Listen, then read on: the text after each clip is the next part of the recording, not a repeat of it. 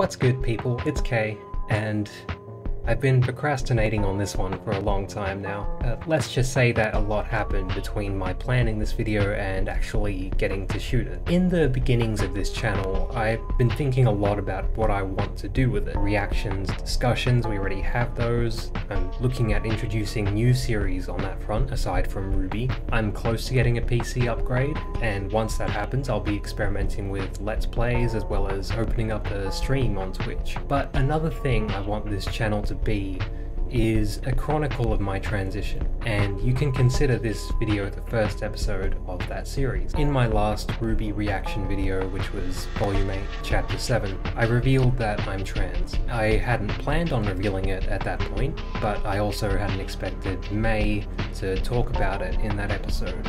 And seeing that, it just felt natural and comfortable for me to share a bit about myself. I didn't say much about it either because I didn't want to take away from my analysis of the episode, so I mainly just kept it to stuff that I could relate back to her. I'll start with a bit of background. My story isn't the typical one. I didn't start questioning until I was about 16, 17, but once it started, it was like a snowball rolling down Everest. You know, everything just changed. This is actually my second crack at transitioning. I came close to starting hormone therapy back in early 2016. I was 18 at the time, but there were some issues and I had to back away from it all. Sorry, but I can't really go into the details of it. What followed, though, was years of blankness.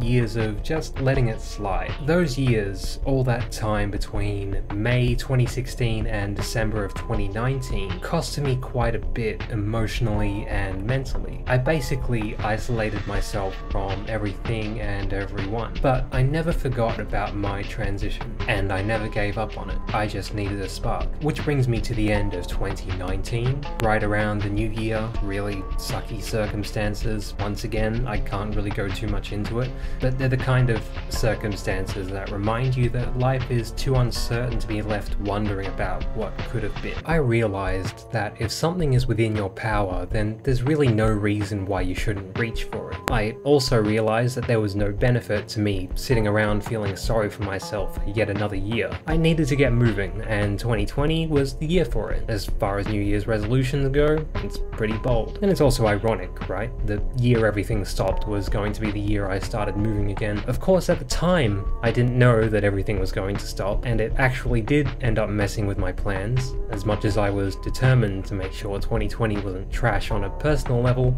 I wasn't actually able to do anything until the middle of the year, which was when I was able to go back to the therapist and get it all started. You may or may not be aware, but here in Western Australia, the process requires a handful of therapist appointments paired with GP consultations. Once they're both satisfied with where you're at mentally and you've had the proper blood tests, you can be prescribed for HRT meds. And so here we sit today. I've been taking the medication for well over a month at this point, and so I thought I would also use this video to mark some of the things I've noticed so far. Of course, it takes a few months at least for HRT to cause anything truly remarkable, but that doesn't mean that nothing has happened so far. First, since starting HRT, my libido is non-existent, and that doesn't bother me so far, mainly because I've never been someone who places a high priority on sex. Like, I've never seen it as the most important part of a relationship, but it certainly bears monitoring going forward. I could imagine someone else, someone who might have more interest in it.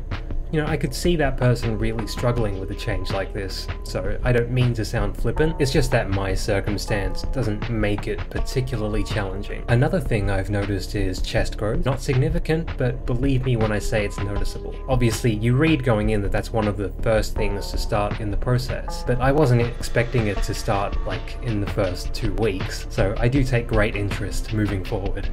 One thing I wasn't prepared for was for my sleep to be so affected. Since starting HRT, and more specifically in the past few weeks, I'd say anywhere from 60 to 120 minutes has been shaved from my sleep cycle, as in I'm going to sleep at the same times, but I'm waking up much earlier than I'm used to, completely unable to go back to sleep. Combine that with me being on intermittent fasting, and there have been a couple of running on fumes days in that time frame. It's pretty well known by people involved involved and around the process that the effect of testosterone blockers can be a bit intense. One of the main side effects I heard over and over again was mood swings. Mood swings and depressive episodes. I haven't had that so far. In fact, this past month, I've been pretty fucking happy. Certainly happier than any time during my long hiatus. Happier than much of 2020.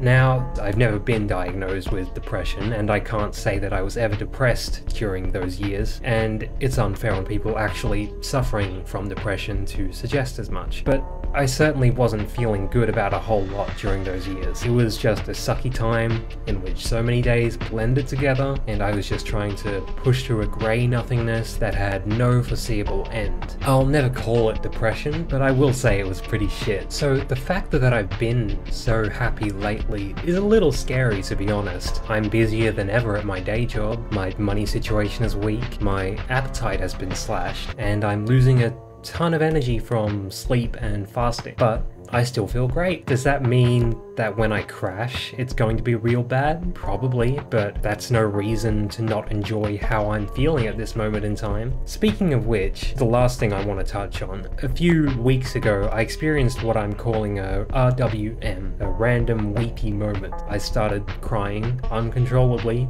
out of nowhere. Some context. Over the past however many years, I've been a more emotional person. I get invested in stories and arcs. Emotional investment is part of my process, you know, it's a writer thing for me. But when I have emotional reactions to certain things, it's because I feel like it's appropriate. When I cry watching the Doctor regenerate in Doctor Who, or watching the end of Book 3 of Legend of Korra, those are moments that make sense for me to cry. You know, those are moments where the progression from emotion to crying is natural and appropriate. Everything is in sync. But this random moment, me sitting there working while I had some sport on in the background, this was not one of those moments where it made sense for me to cry.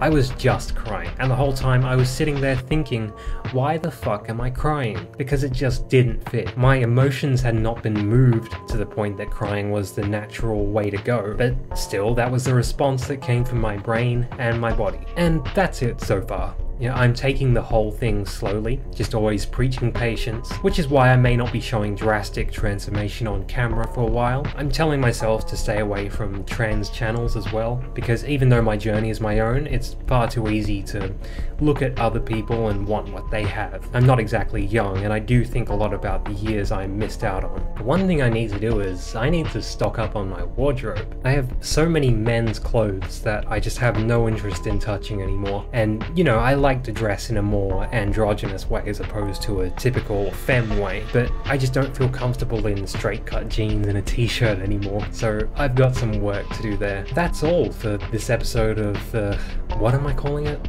The Transition Diaries? Okay, sure, I guess. But hey, now it feels like I'm working the gears a bit. I'm talking about my transition, Ruby's coming back, and I'm close to upgrading my setup. It's exciting times, and I won't be sleeping on any of it. Thanks for watching, and I'll see you in the next one.